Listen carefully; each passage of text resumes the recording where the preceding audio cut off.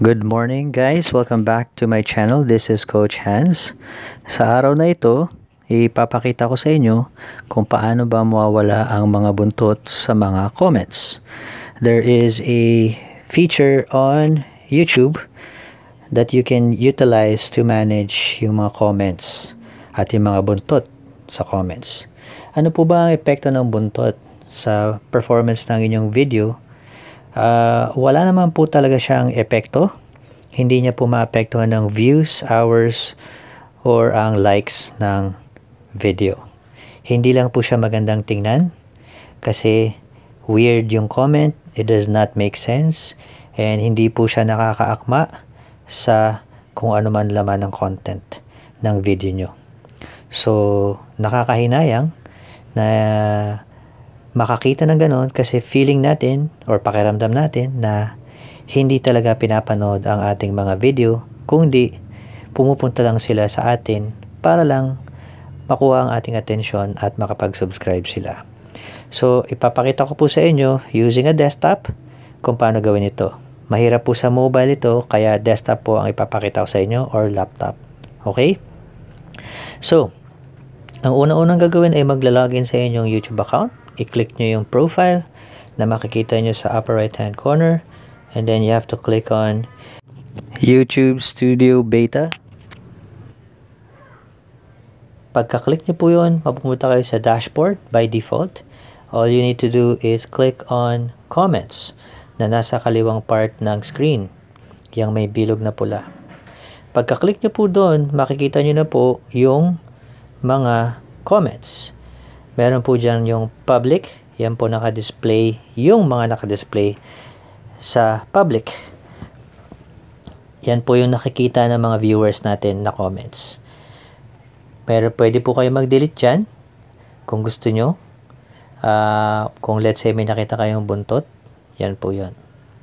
Yung susunod na part or yung susunod na section is yung likely spam. Yung likely spam po, si YouTube po ang nag-determine kung anong messages ang ilalagay niya dito. Kadalasan, ito yung mga messages na alam na niya na spam. Yung sub to sub or subscribe or view friend here or yung mga comments na merong links. Diyan niya po yun nilalagay automatic. Kayo po pwede niyong i-delete, i-approve. Yung check po sa ilalim ng comment is approve para malagay siya sa public. And then yung last but not least na section ng comments is yung held for review. Yan po yung nasa gitna na makikita nyo. Yung held for review po, yan po yung comments na hindi pa alam ni YouTube kung spam nga ba o hindi. Kayo po ang magdidikta sa mga messages na yan or sa mga comments na yan kung ituturing yan ni YouTube na spam or i-approve nyo at madi-display sa public comments. You just have to check or click on the check option or delete option, depende po sa inyo. Meron din po dyang gray bar na parang warning sa taas. Yan po ang settings na kailangan natin mapuntahan para po ma-manage natin ang mga buntot na comments. So, may review settings. Go ahead, click nyo po yung review settings na yan. Pagka-click nyo, meron pong magpa-pop up na options. Sa pop-up na options, pupunta po tayo sa advanced filters. Dito po, yan pong nakabilog na pula.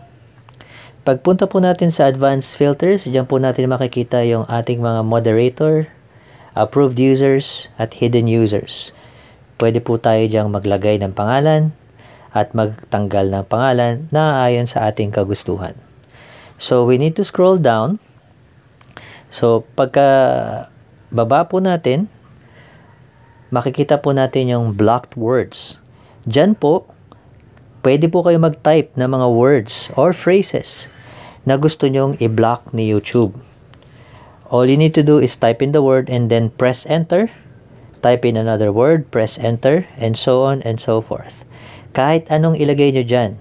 At kung anong word ang ilagay nyo dyan or kung anong phrase ang ilagay nyo dyan, yun ang hahanapin ni YouTube sa mga comments sa videos nyo.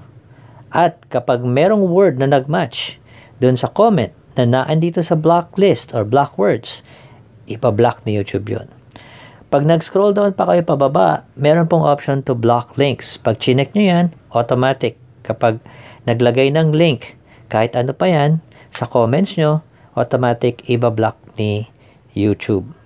Pagkatapos po doon ay pupunta naman po tayo sa defaults. Sa kaliwang parte ng defaults, kailangan po nating i-select yung hold potentially inappropriate comments for review. Yun po yung pangalawang option. At sa kanan po naman, kailangan po nating i-check yung box na sinasabing hold potentially inappropriate chat messages for review. Kailangan po yan na naka-check at naka-select para po sa lahat ng messages, whether sa chat or sa comment, mag-a-apply po yung mga settings na ating ginawa. Pagkatapos po natin gawin yan, i-select yan at i-check, pwede na po nating i-save.